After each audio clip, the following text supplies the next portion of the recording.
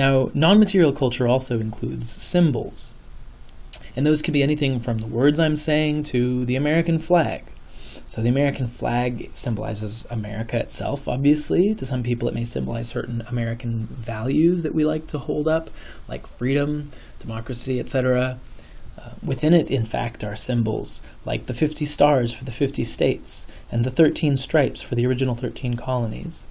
And then we have symbols of various religious traditions that have shared meaning within that religion, or else possibly for other people outside of the religion.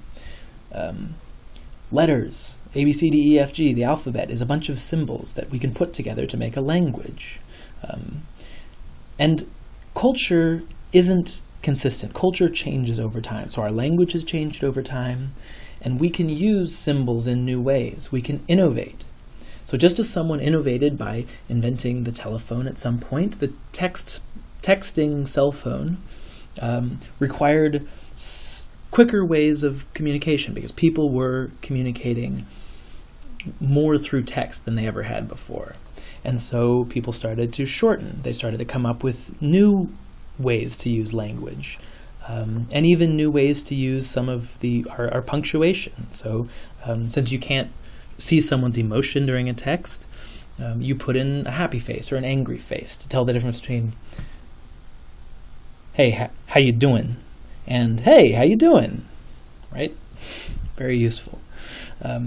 Language is so useful that that's one of the main ways that we can try and distinguish one culture from another. Ethnic groups often share a language, and that allows them to share ideas and knowledge, and so we often find that where people share a language, they'll often share other cultural traits. And there's a lot of languages, 300 within the US, and within New Orleans, about 1 in 10 homes don't speak English as their main language. There are 7,000 languages in the world, but perhaps due to that cultural diffusion and globalization, many of those languages, about half, are only spoken by a few people and may not survive in the next few generations. Now, that doesn't mean that the people who speak them don't survive. But if your children learn a more common dominant language and don't teach their children your language, then your family will continue, but your culture may, in some sense, die off. So there are many languages in the world. English is far from the most common, although it's probably the most common secondly learned language because it's become somewhat of an international language of business. But more common languages include Mandarin Chinese and various Hindustani dialects. Even using language to distinguish between different cultures gets a bit tricky sometimes. Cultures overlap. Some people speak the same language but with different dialects and often with very different cultural traits. So we sometimes use Hispanic and Latino interchangeably to refer to people who speak Spanish or people from the Central and South America and the Caribbean. But does that include people from Spain in Europe? Does that include people from Brazil who speak Portuguese? And can we talk about these large ethnic groups, but also smaller ethnic groups that make them up? There's Cuban food, which is very distinct from Mexican food, but both are often referred to as Hispanic or Latino. Even between the British and the Americans, our English can be quite different, and you might sometimes get yourself into an embarrassing situation if you don't realize that. If you're trying to take out your trash can in Britain, people are going to call it a rubbish bin. If you tell someone you're going out in your pants, they're going to assume that you mean underwear, because in Britain, what we call pants, as in our outer leggings, they call trousers. Now, non-material culture also differs in our values. Values are what we consider good and important and desirable. So we might have a culture where individualism is considered the most important thing. People need to work for themselves. They need to be free to do what they want. versus collectivism, the idea that we need to work together to improve our society as a whole, that what matters is the group. In the United States, these sociologists, this isn't Robin Williams the actor, it's a sociologist named Robin Williams, have found that there's about 15 general values that most Americans seem to hold, although they may take them in slightly different ways. But here's Obama talking about these folks talking about values. Now, politicians love to talk about values because they're important to people. So he says hard work, that's a value. Looking out for one another, that's a value. That humanitarianism, that we're all in this together, that I am my brother's and my sister's keeper, that's a value.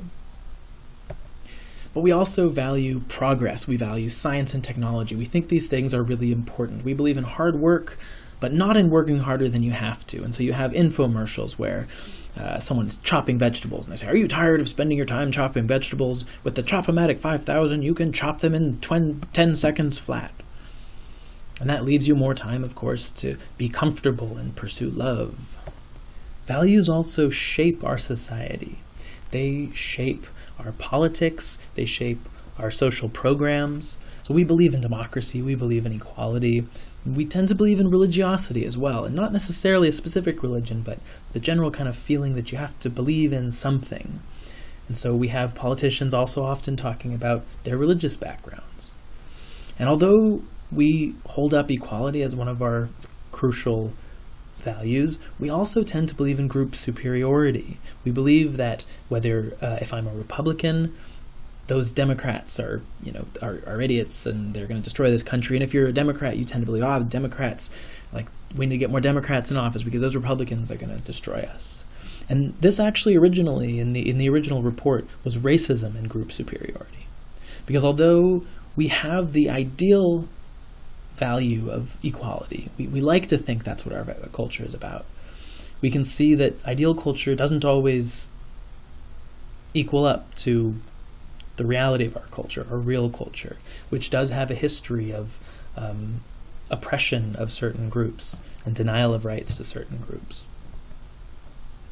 So the U.S. is often thought of as a melting pot. And is that what it is? Is it an amalgamation? Are all cultures equally kind of mixed in together to make American culture? Or is there a dominant culture, maybe the original kind of white English, or at least Northwest European Protestant culture, that requires others assimilate to our culture, that they take on our cultural values? These are a couple of the ways that different cultures can interact. Or have immigrants coming into this country retained the ethnicity of their ancestors? Have they kept up their culture? And if so, do we celebrate that difference? Do we celebrate all of the pluralistic cultures that exist together? Or are we a society of segregation? Have some ethnic groups remained separate because they're forced to, because they weren't accepted into the dominant culture? So society is a group of people sharing some cultural traits, living in the same basic geographic area, and relatively independent. So we can talk about the society of even a single city in some ways. And we can talk about the society of the United States, which shares a national government and economy, and we all use the same dollar and speak essentially the same language. But we can also talk about the society of the Earth itself, because we all share this globe, and we all interact with each other in the larger economic and political and cultural sphere. So is American an ethnicity? Or is America a society made up of many ethnicities? And again, we have someone's stereotypical idea of what American culture is all about. But America is a diverse place. We see many different cultural traditions, many different ways of doing things, even many different languages being spoken. Now, one way that the culture of the United States has often been divided is the idea of North versus South. And looking at this map, if you ignore everything over here and just stick to the eastern part of the country, you can see that in terms of our political values, in terms of who we vote for, that does seem to be some truth to that. And Colin Woodard, in his book American Nations, would say that's because different groups settled in those places. And it was the cultures of those different groups and their ideals, when they were first setting up the current modern states after essentially killing off and driving out many of the native peoples of the land, that each of those groups set up the dominant culture, that even as others moved in, that dominant culture remained the key set of values and traditions that organized our politics and our political programs. And when you look at a more nuanced view of the 2012 political election, you can see that it's not just North and South, but also that there's a lot of states that are kind of in between, that aren't immediately decided. Now first you can see the left coast tends to go a little more liberal. The far northeast, what he calls Yankeedom, tends to go pretty consistently liberal, democratic. The South tends to go pretty consistently Republican, conservative, except for Florida. Now what do we see when we look at Florida? He actually includes the very bottom part of Florida, Miami, as being part of the Spanish Caribbean. And you can see over here in what he calls El Norte, the Spanish influence, reaches up into these places, and we tend to see that those are also where we have some of that bigger divide. And again, where we have the Midlands, where we have the crossover between Yankeedom and Greater Appalachia and the Midlands, that's where we have a lot of these in-between states. Now when you take it down to the level of not just whole states, but individual counties, and look at the way the votes were cast there, you can see that it's much more nuanced even than that. And so what we're going to talk about next time is the cultural divisions even within one cultural group. The way that, for instance, cities tend to have more liberal values than the countryside.